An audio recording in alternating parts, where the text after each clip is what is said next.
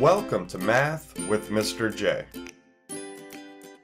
In this video, I'm going to cover how to round decimals. Now, rounding is a very important skill because it's used all throughout math and life. When we round, we find a close or approximate value to the number we're working with. Rounding helps us make numbers easier and simpler to work with and can even make them shorter. You've probably come across a very long decimal answer on a calculator or after working out a problem. Rounding decimals is very useful in these situations along with many others. And again, when we round, we find a close value to our original number. Let's jump into our examples and see exactly how we round decimals. So for number 1, we have 6 7/78. The first thing that we need to do, find the place that we're rounding to. For number 1, we're going to round to the tenths place. Let's underline the digit in the tenths place. So that's 7.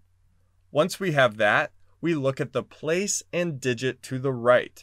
So to the right of the tenths place, we have the hundredths place. In the hundredths place, we have the digit 8. So let's draw an arrow to show that we are looking to the right. Now that digit to the right is very important. It determines if we round up or stay the same. Essentially what we're doing, we're seeing, is this closer to 6 7/10 or is it closer to 6 8/10? So 5 or more, we round up. 4 or less, we stay the same.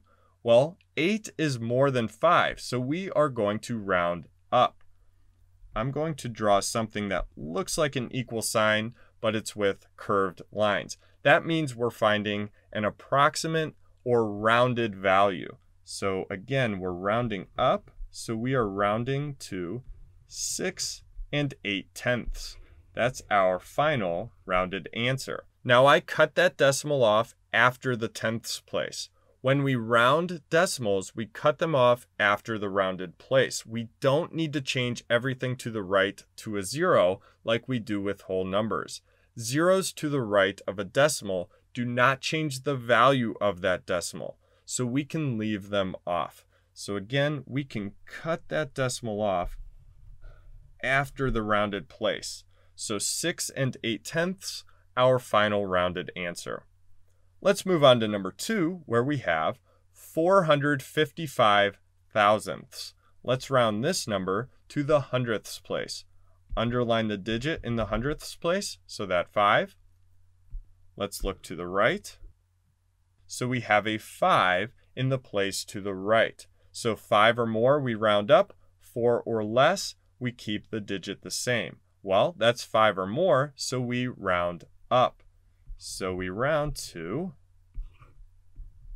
46 hundredths, and we cut that off after the rounded place, so after the hundredths place, and our final rounded answer, 46 hundredths. Now, before starting number 3, I do want to mention that there are sayings to help you remember the rounding rules. For example, 5 or more, raise the score. 4 or less, let it rest. Let's move on to number 3, where we have 27 and 7,392 ten-thousandths. Let's round this one to the thousandths place. So this 9 right here. Look to the right, we have a 2. So 5 or more or 4 or less. Well, that's 4 or less, so we keep that 9 the same here. And our final rounded answer, 27 and 739 thousandths. Moving on to number 4, we're going to round number 4 to the hundredths place. So the 6. Let's look to the right. We have a 3. 5 or more or 4 or less. Well, that's 4 or less, so we stay the same. And we round to 26 hundredths. Let's move on to number 5, where we have 3 8/10. So we're going to round this one to the ones place. This is also known as rounding to the nearest whole number. So we're seeing, is this closer to 3 or is it closer to 4? Let's look to the right. and we have an 8. So 8 is 5 or more, so we round up. 3 8/10 rounds to 4. Now, if you were to put 4.0, you change that tenths place to a 0, this would still be correct. These are equal, but like we talked about earlier, you can cut decimals off after the rounded place because zeros to the right of a decimal do not change the value. Lastly, let's move on to number 6, where we have a very long decimal, and we're going to round this one to the tenths place. So let's underline the digit in the tenths. This 2, look to the right, we have a 9. So is that 5 or more or 4 or less? Well, 9 is more than 5, so we round up. So I will come below here so I have enough room. This is going to round up to 1 3/10.